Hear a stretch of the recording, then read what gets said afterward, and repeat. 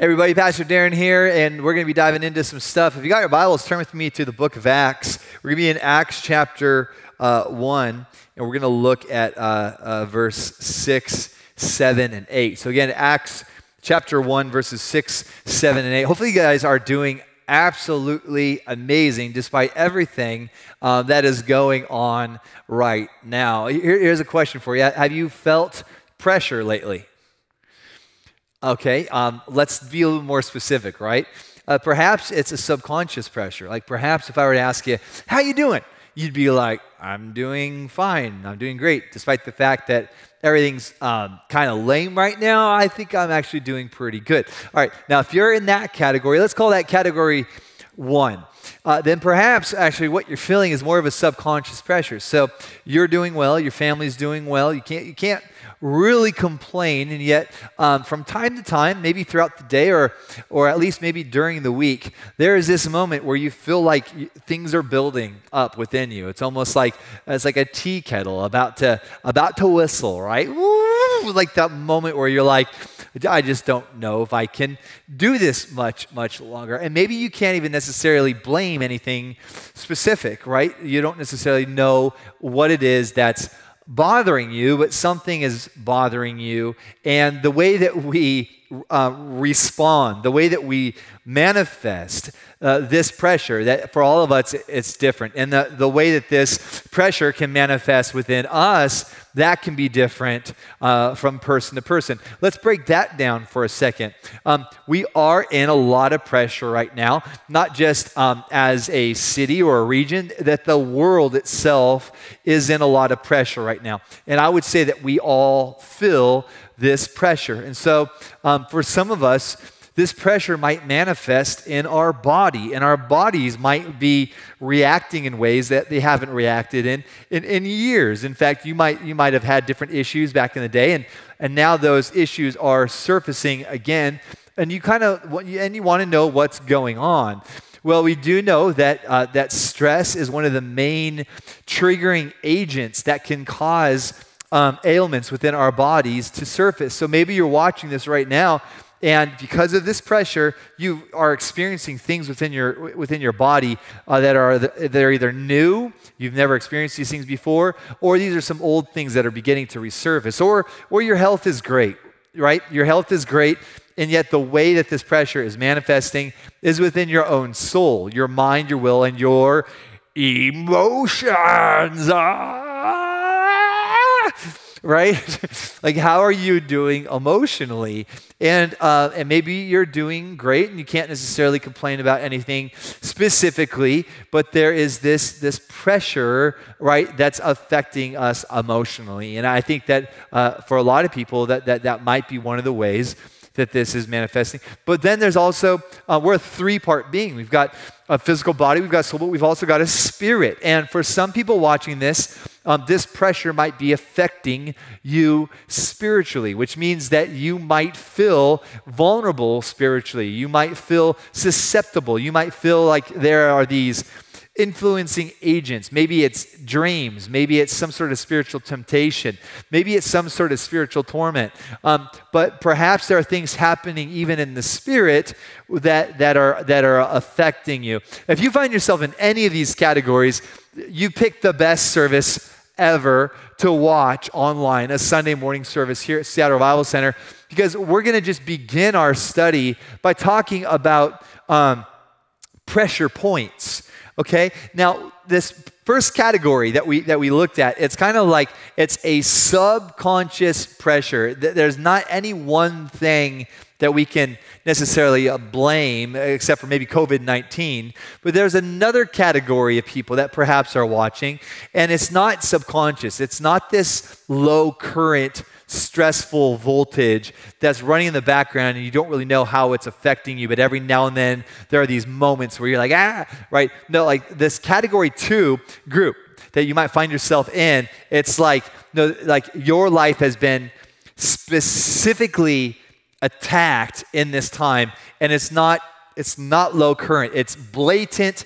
It's in your face. You're overwhelmed and you know like exactly, like for example, you could be like, I'm unemployed and I don't know how I'm going to pay my bills. Like that's not some sort of low current subconscious thing. Like that is in your face. That's a giant right there. You know exactly what's trying to intimidate you in this time. Now, when it comes to pressure points, okay, you need to know this. You are not alone. Say it right now, okay? Say it right now. Just say, I am. Okay, hold on now. Some of you aren't doing it. Some of you aren't saying it. I know this is weird because you don't engage with Netflix, right? You just sit back and eat popcorn. But I need you guys to engage with me today, all right? Okay, so I want you to say, I am. So good, so good. All right, say, I am not alone. So good. All right, what makes what we're going through right now unique is that the nations are being affected, and that this shaking that we are experiencing, that it's not just shaking one isolated component within an individual's life. You see, sometimes when we're going through temptation, we can think that that specific temptation is unique to us individually, right? But what we're facing right now is not an individual issue. That it's manifesting very individually and very intimately, right? The stuff that we're going through right now, the way that we're reacting feels very, very specific to us. But we've got to see this. The entire globe, the entire earth is being affected by this current shaking. All right, now, when you do a study, we'll do a little study together of the 7 influencing dynamics within a culture, oftentimes called the 7 mountains, okay? We see business, government, family, religion, media, education, and entertainment. We see these influencing societal mountains that tend to steer the culture, okay? All 7 of these influencing dynamics are being radically shaken. Check it out. The business, right? The marketplace. This place where usually the number one thing that attacks marriages and that can lead to divorce is financial issues, the loss of a job, something happens. Listen, that the entire world, that the marketplace of the entire world is what? It's shaking right now. This isn't just an American issue. This is a global issue.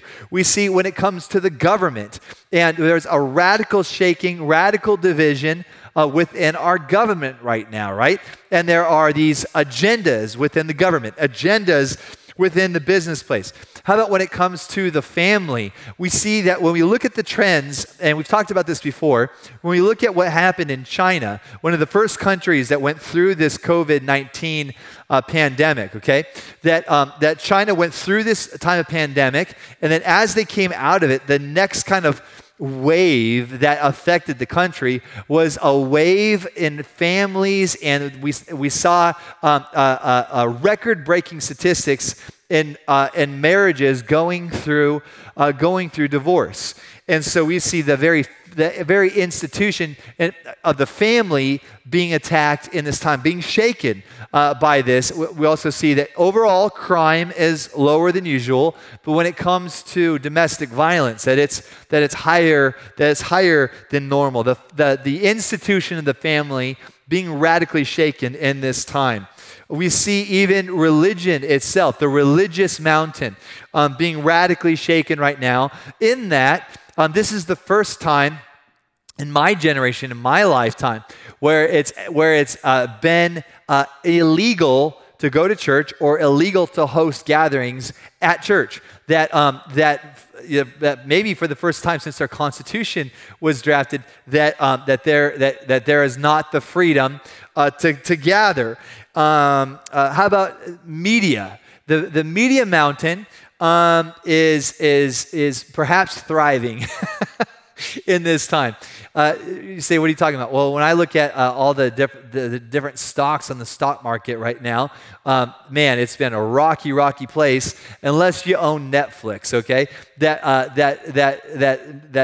Netflix and these different media venues, even the CNN and Fox News, and all their numbers are going through the roof right now. Why? Because we're not at work and we're not at church. We're on our phones right now. Most of us are on our phones watching church on our phones. So media is one of those things where yet there's a shaking, and yet that in this time that we are seeing a resurgence in opportunity actually in media in an unprecedented way.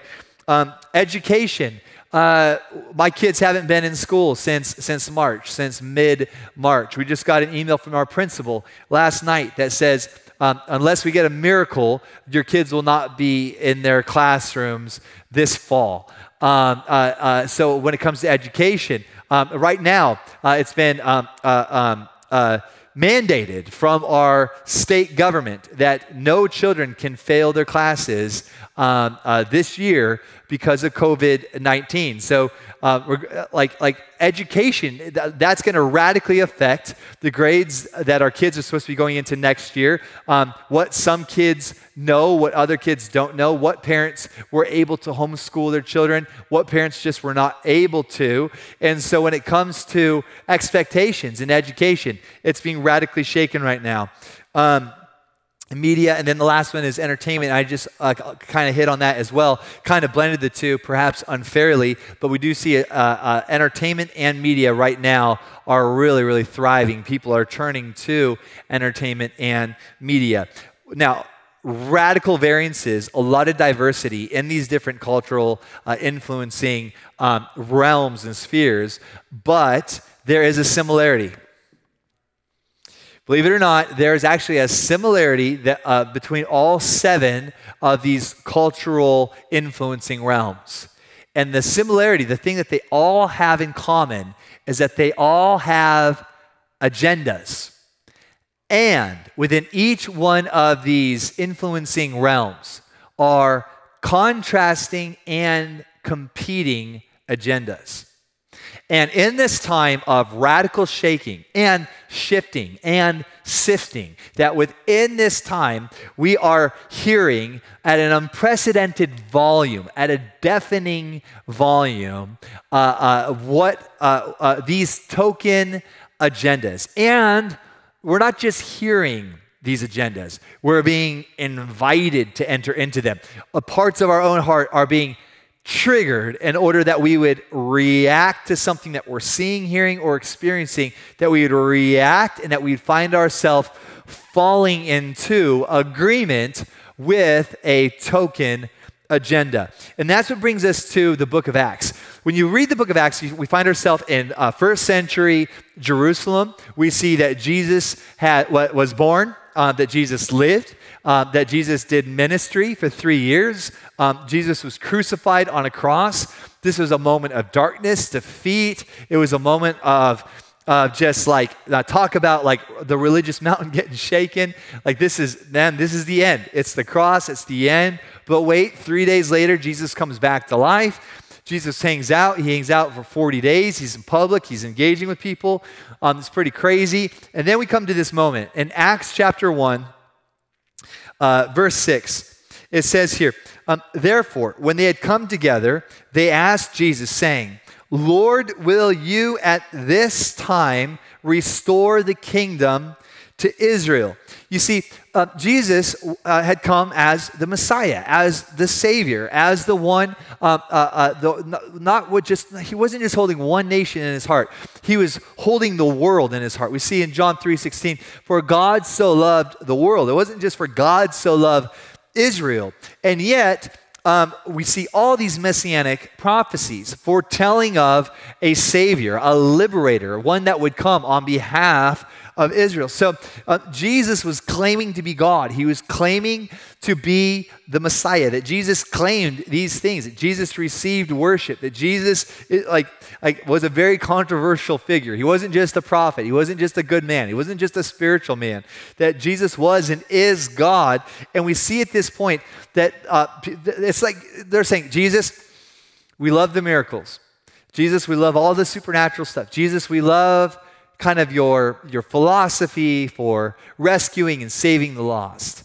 But surely now is the time when you are going to gather your new radical disciples. Surely now is the time when we bear arms and we rise up against this demonic antichrist Roman agenda. Perhaps it's at this time when Israel, the God's favorite nation, is going to stand up and is going to kick some serious butt. Like Jesus, right? Like now is the time, right? When you are going to be the revolutionary.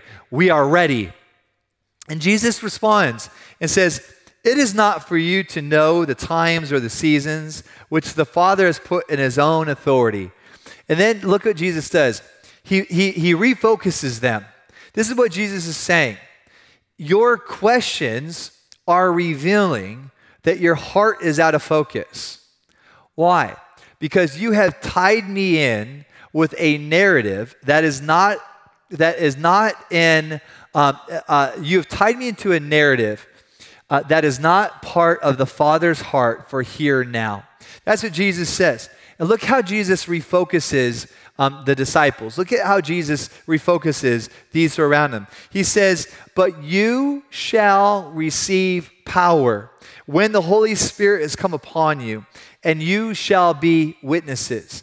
Not revolutionaries, not anarchists. You shall be witnesses to me in Jerusalem, in Judea, in Samaria, and to the ends of the earth. You see, there was at this time multiple agendas, just like there is right now. There were philosophical agendas. There were religious agendas. There were political agendas. There were all these different factions and all these different groups. And the same thing is true even today, isn't it? That we believers, that we Christians, who even subscribe to the same kind of perhaps revival theology and worldview, that we subscribe to a lot of the same values and principles and even doctrines. But when it comes to the worldview by which we are seeing the culture, that a lot of us find ourselves part of different factions, different groups, even different Facebook groups, right? And we find ourselves in these different conversations. And sometimes what happens is that we use our Christianity, we use our Jesus, we use our God in order to enable us to pursue this agenda. It's like we're using Jesus to empower us to pursue an agenda, but the agenda isn't Jesus himself. The agenda is governmental. The agenda is religious. The agenda is political. The agenda is media-based, and we're using Jesus. We're using our Christianity. We're using our politics. We're using all of this stuff in order to further this thing that we don't think is antichrist. We don't think it's anti-Christianity, because I am a Christian. I do believe in Jesus. I read the Bible and all of this stuff. And yet my workings, the very thing that I am living for, the very thing that I would die for, it's not Christ himself. It's this other thing over here. And here's what's happening right now, that within the season right now, there is an amplification of agendas. There are all these lines that are being drawn in the sand. And they aren't lines like choose you this day whom you will serve. Like, as for me and my house, we will serve. No, it's not about who's a Christian and who's not. In this time, it's like there are these invitations of schools of thought, schools of philosophy, schools of what spectrum you're going to fall into politically. And we see that even here, that Jesus has come, he's lived, he's died, he's modeled all of this stuff. And these guys want to make what Jesus is about political. They want to make it about the uprising of Israel. And Jesus is like, you guys still don't get it. Like, I am about to empower you, but not so that you can overthrow Rome.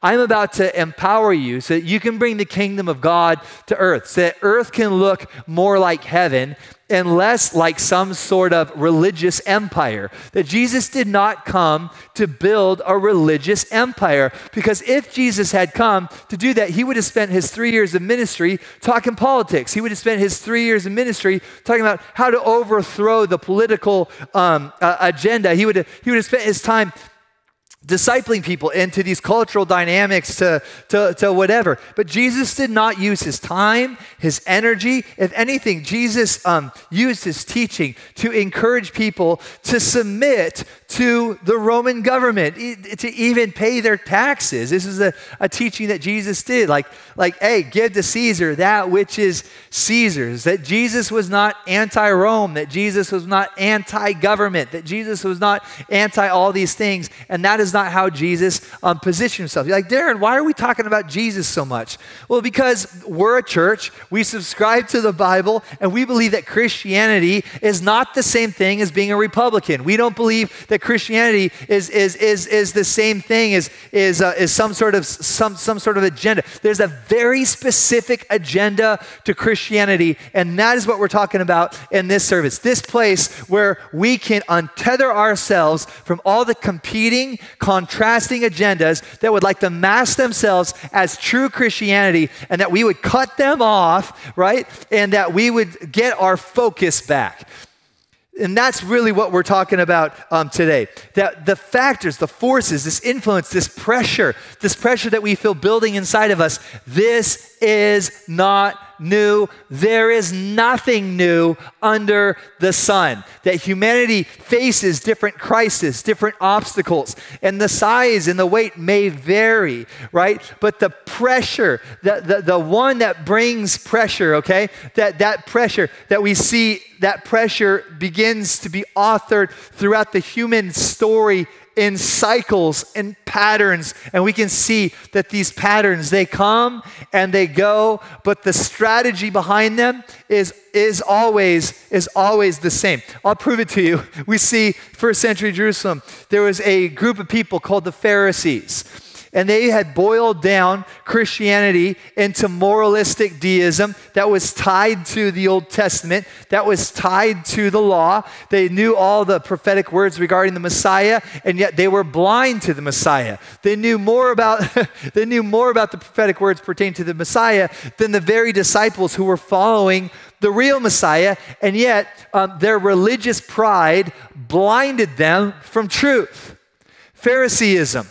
Guess what? There are so many Christian Pharisees today. Guess what? Even I wrestle with being a Christian Pharisee. Why? Because what is Christian Phariseeism? It is that place where we replace relationship with Christian philosophy, where relationship doesn't matter. Why? Because we are leaning on a dogma to give us our blueprint for how we're going to handle each and everything that we go through, instead of leaning into the tension, leaning into the issues, our issues that are clashing with other people's issues, right? There's this place right now where many people believe that peace is the absence of issues. The problem with that is that the Prince of Peace himself surrounded himself with people with crazy issues. And so if we say that shalom is the absence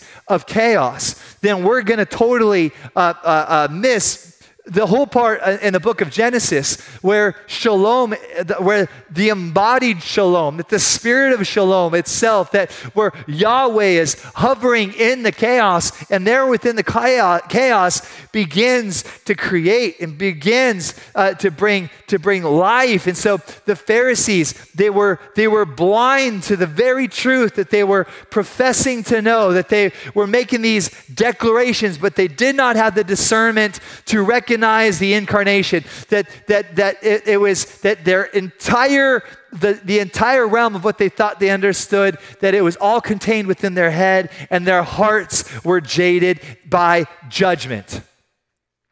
And this is what I'm concerned about, that within this place there's an invitation, you Christian, to to side with and to make a pact with and to become friends with an unrighteous judgment that would make people the enemy, right? That would make people that don't agree with you the enemy. That would make some sort of political party the enemy. When we know we do not wrestle with flesh and blood, but against principalities and powers and crazy, creepy things in cosmic places. That this is what a pharisaical spirit does. It comes to affirm you in your religious conviction, and then it gives you justification for the division and the ungodly, unrighteous judgment within your heart towards people that don't believe the same thing that you believe, that people that don't share the same political opinion that you share, to people that see things differently, that it justifies us to make a judgment and to have division within our own hearts.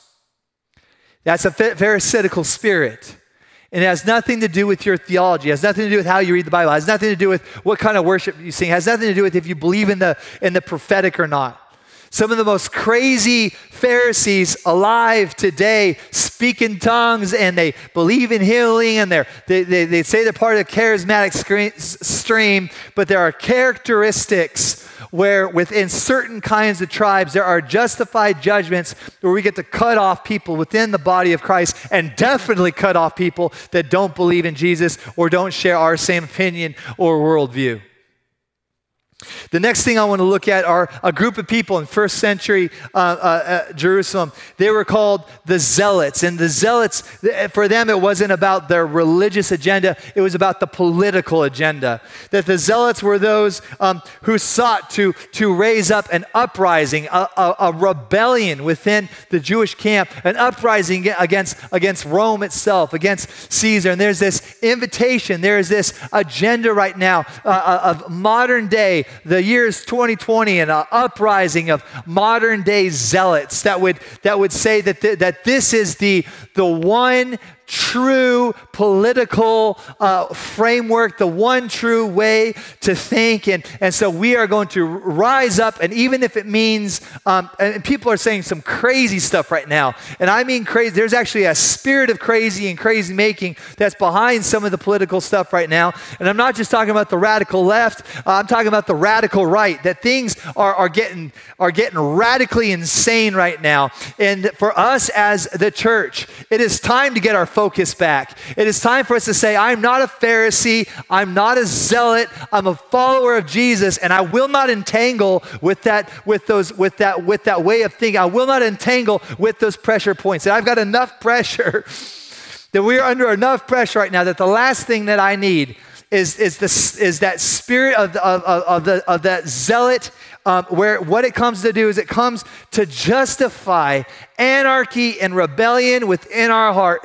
And what it really, there's this thing that when we begin to entangle with that, we will begin to justify distrust within our own hearts, and we will find ourselves distrusting everyone, including our own friends, including our own family, including our own church, including our own pastors. We will find ourselves, again, drawing the lines in the sand and feeling justified in doing so. Why? Because we have entangled with that system, with that political spirit, right, that comes to get us to fall out of focus, to where it's no longer about Jesus and his heart for people and for the nations. It's now about our token way of seeing the world.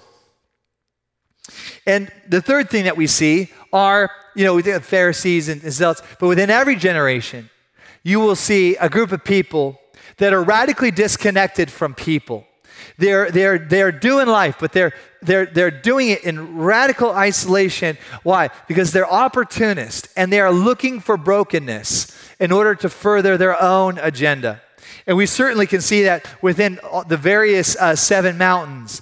And it's very important that we as a people in this time do not become opportunists where we use other people's pain to promote our own selfish desires. It is so important in this time that we are not, see, the problem with an opportunist is that's exactly what they do. They use other people's pain to promote their own selfish desire. What's selfishness? It's the very antithesis of love.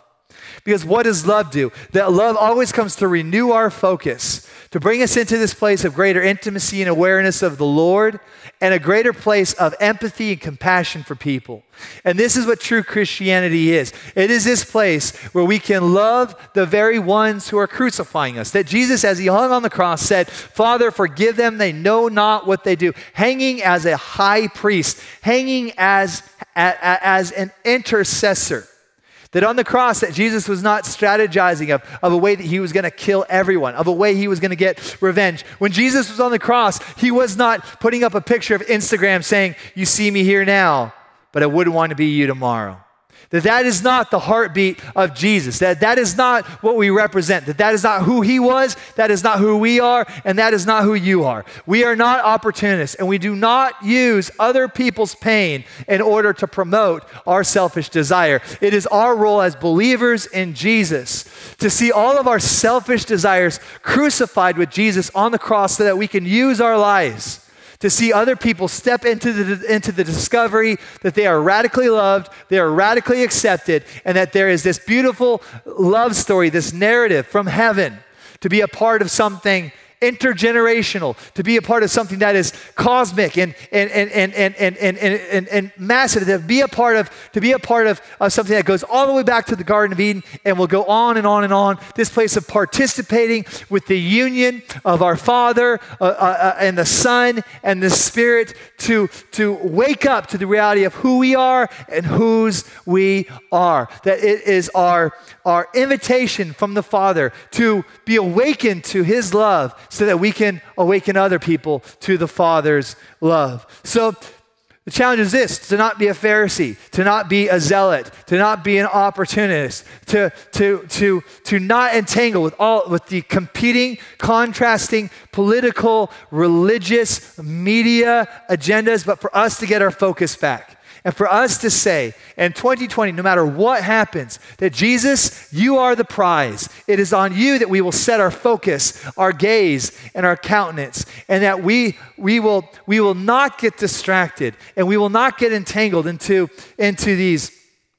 this cycle of perpetual insanity that keeps us awake at night, that keeps us fighting each other, but takes us nowhere healthy and will bear absolutely no fruit. Phariseeism, it will bear no fruit within your life. The only fruit that you'll grow within your heart when you're a Pharisee is religious pride, and that will only lead you to a place of segregation and division and hatred towards humanity and eventually yourself. There's no fruit in being a zealot. There's no fruit in that place. There is no love and joy and peace and patience and kindness and goodness and faithfulness and gentleness and self-control. There's just chaos and anger and resentment, and this place that no matter how hard you work, no matter what you do, it's never quite enough. Why? Because the system is just perpetually messed up. And there is no favor, there is no fruit in being an opportunist, because you're living for yourself and you're not living for others. You're not living for the Lord. So then what do we do? What are we about? What's our message about? I like how Paul says it. He says in Colossians chapter 1, verses 28 and 29, Christ is our message. We preach to awaken hearts and to bring every person, why don't you just declare this right now, every person, just say every person, into the full understanding of truth. I think that it's time for the Church of Jesus Christ to be a little more every person focused, and not just one person, not just our person, not just my family, but that we would say that at Seattle Revival Center, what are you guys doing? That Christ Jesus is our message. We preach to awaken hearts, that every person would be awakened to their identity and destiny in Jesus Christ. At Seattle Revival Center, this is our mission. This is our agenda. At Seattle Revival Center, we've got an agenda. We've got an agenda. We've got an agenda that we're willing to live for, that we're willing to fight for. And this is our agenda. Our agenda is to see people awakened to their identity, who they are, why they were created, to see people awakened to their identity and their destiny in Jesus Christ. That listen, here's the deal, that no matter who you think you are, That there is an opportunity for your heart to be awakened, that you can see yourself, not for what the mirror says about you, not what your doctor says about you, but that you can see yourself through the very eyes of the one who knit you together fearfully and wonderfully in your mother's womb. That you would realize that you weren't just the effect of passion between your mother and your father, but that you were a God dream, that in eternity past, He knew you intimately. He created you for the earth for such a time as this. And you say, well, then how do we do this? How do we do this? Well, we remember that we are going to be a people that never forget that the Great Commission is our mission. And our mission is to see people awakened to their identity and destiny. But the second thing is this: love is our ammunition. Just declare that right now. Just say, love is my ammunition. And what does love do? Love receives, love restores, and love reveals. As we start to come back this summer, as we start to gather again, as we go into the fall together as an entire church, you're going to hear us use this language a lot. This is our model at Seattle Bible Center that we'll be rolling out this fall. That this is what love does. That love receives. It's the picture of the father, of the prodigal son, that when his son returned home, before his son could even repent, his father received him. And if you're watching here today and you feel like you're unworthy, you feel like God's probably pretty angry at you, you feel like no church would ever accept you, you feel like you've done a lot of bad things and whatever else, you need to know that Christianity is not a good person's club. That good people don't go to heaven. Forgiven people go to heaven. And we are all in need of forgiveness. And I think that this is the big thing, that as we're all reminded here today, that love is our greatest ammunition. And that what love does is that love accepts, love celebrates those who don't deserve to be celebrated. Love restores. What does that mean? That love doesn't just affirm people in their brokenness. That love restores people from a place of brokenness back into restoration. Listen, if my car is broken down, I don't want you just to come over and say, wow, that's a real special car. You've got such a special car. I'm just going to affirm your broken car. No, if your car is broken down, if my car is broken down, please don't affirm my broken car. Help me fix my broken car. Help me get my broken car back on the road again. That what this generation needs right now isn't more affirmation. We don't need more, you're going to be okay. What we need in this time is the spirit of restoration. This place where we can receive people before they've ever been restored. We can receive people in their broken, messed up state, but then we'll partner with the spirit of love to help them get back on the road again. Partnering with the spirit of not rejection, because you're such a bad person, because you've done all this stuff, I'm going to reject you. No, it's this place of, because of what Jesus has done on the cross, I can accept you, I can love you, I can partner with Holy Spirit to see you restored. And the last thing is revealed. What does love do? It reveals us. It presents us.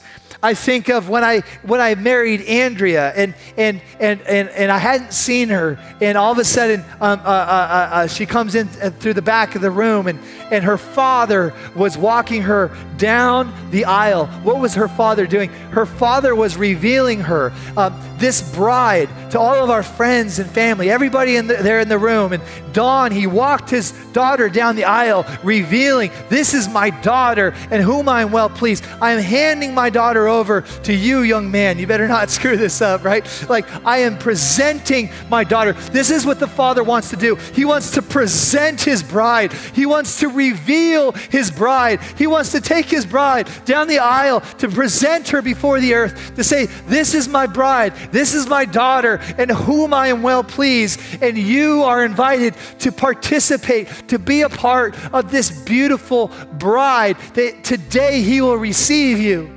Today he will restore you. Today he wants to reveal you. He wants to show you who you are through his eyes, through his proud Papa eyes. This is the part that always humbles me, that before I was restored, I still had a Father that was proud of me. That before I ever got my act together, I've always had a Papa that was proud of me. And this is what every person needs to hear today, watching, whether you've been saved for 40 years or you haven't yet subscribed yet. You haven't clicked subscribe to this thing called Christianity or Jesus. But this is what you need to hear. No matter who you are, no matter what you've done, you have a Papa who is proud of you. And he is inviting you today to be awakened to who you are. And that is a part of the family of God. And if this is resonating with you, then I want to invite you. I want to invite you. I want to dare you. I want to challenge you to invite Holy Spirit to come to awaken your heart. That you would be willing to say, Jesus, I received the kind of forgiveness that's only available through what you did on the cross. Jesus, I want to make you my Savior. I want to stop trying to save myself. Jesus, I need you. And if you're willing to say that, no matter how quietly, if you have just enough faith in your heart that you say, I believe in my heart, I confess with my mouth, I've been trying to save myself. Today, this isn't about what I hear. It's not about, this is about you and Jesus. And I believe that Jesus is in the room with you right now. He's in the car with you right now. That it's 2020 now, but by the time you watch this, it might be 2030, 2035. That he is not limited by time or space. That even when you watch this video, I might even be an old man, but you still need to hear you have a Papa who is proud of you. And today, you can be united and reconciled to your Father. Let's pray. Just pray this with me. Just say, Jesus, I've been trying to be my own Savior. I've been trying to save myself. I've been a part of a religion, and for me, family's been my religion. For me, politics has been my religion. For me, religion has been my religion. For me, entertainment has been my religion. I've used all these different things as vehicles of escape. I've tried to find pleasure in so many things, but Jesus, I'm saying your name, and I want to hear you say my name. And I want you to listen now, and don't just listen with your ears. I want you to listen with your heart. And I want you to hear him say your name. Jesus, I'm saying your name. Now I want to hear you say mine. And I want you to hear him say, here is my son. Here is my daughter, in whom I am well pleased. Jesus, I want to trust you with my life. And I choose this day, I'm drawing a line in the sand that Jesus, you will be my focus. And that I will fight for this focus. That love will be my ammunition. And that the Great Commission, this mission, it will be my mission. And I will not get distracted by counter missions, by counter Christ, anti-Christ missions. But I will live my life in alignment with your kingdom mission.